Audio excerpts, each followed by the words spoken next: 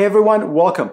I bet my money that if I was to ask you about the memorable product introductions from March of 2023, most of you, including myself, would probably say SRAM T-type transmission. However, a few weeks prior to that, Shimano introduced this. Shimano CUES, a new group set that's supposed to bring compatibility for those entry-level bikes.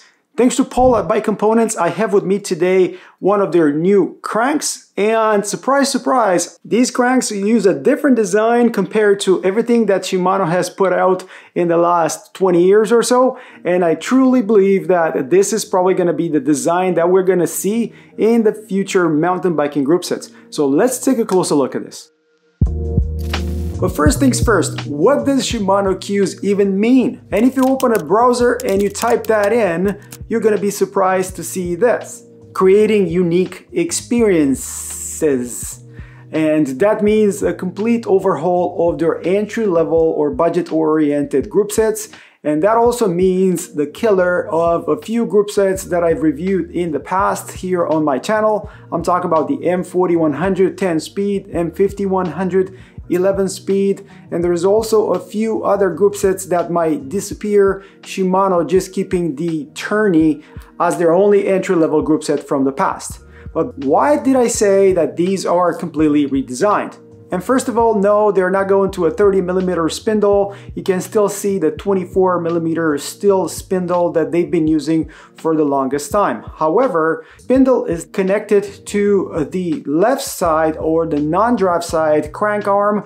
That's exactly what SRAM is doing today with pretty much all their group sets. That also means that the installation of these new cranks is different. In the past, we used the two pinch bolts to keep the crank arm in place, one on each side, and to take out the play, we used this end cap that had to be tightened up with a special tool. Instead of that, at the end of the 24mm spindle, we have this spline that's going to interconnect to the drive side crank. You also have this little cap, like a preload adjuster from the past. All you need is an 8mm hex key. On the spindle itself, now we have this little shoulder that most probably prevents us from over tightening that drive side crank arm, making it easier to remove.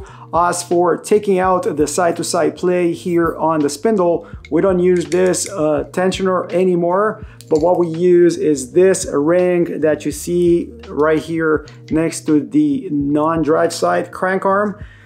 You might recognize this from the SRAM design, even though this is a nice, big, thick, round adjuster, which probably tells you that the SRAM patent on this wasn't rock solid, so Shimano was able to go around it. As for the other details of this new Shimano CUES U6000 crankset, this is still a Holotech 2 type of crankset, and as usual, here at the back, you're gonna see both the part number.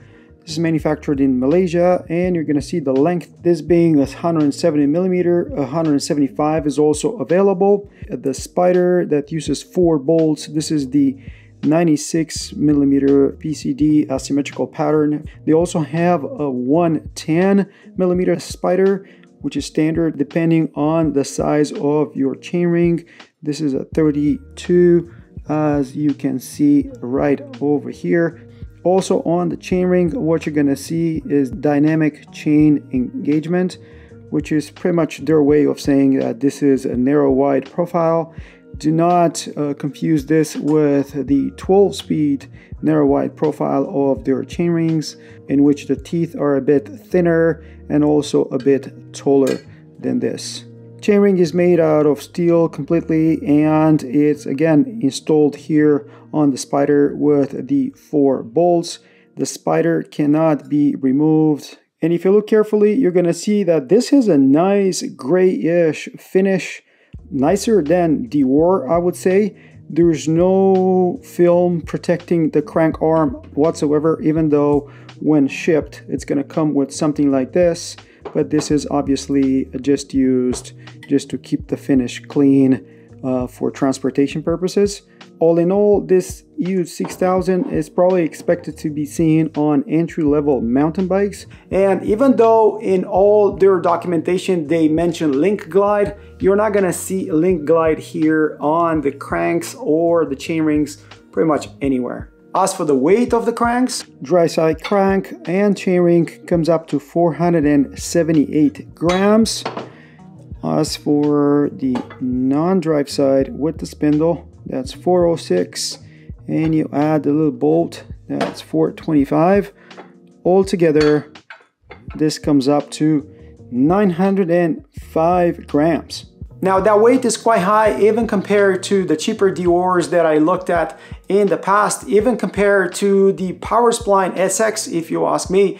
However, remember a couple of things. Number one, when Shimano introduced LINKGLIDE, they talked about longevity, 3 times longer lasting components. Maybe that has something to do with this. And number two, did you guys look at the pricing of these components? Because they're really, really aggressively priced. If you check out the Shimano website, you're gonna find 4 CUES group sets. U4000, which is a 9-speed, U6000 10-speed, and then you have the 6000, this one, and the 8000 that are 11-speed group sets. And depending on the chainring that they use, they provide both the 50 and 52 millimeter chain line that can be used with modern group sets. That being said, all these drivetrains use the same new LINKGLIDE compatible 11-speed chain. They have the same pull ratio, but I'm gonna cover most of that in a video when I get my hands on the shifting bits of this or U6000,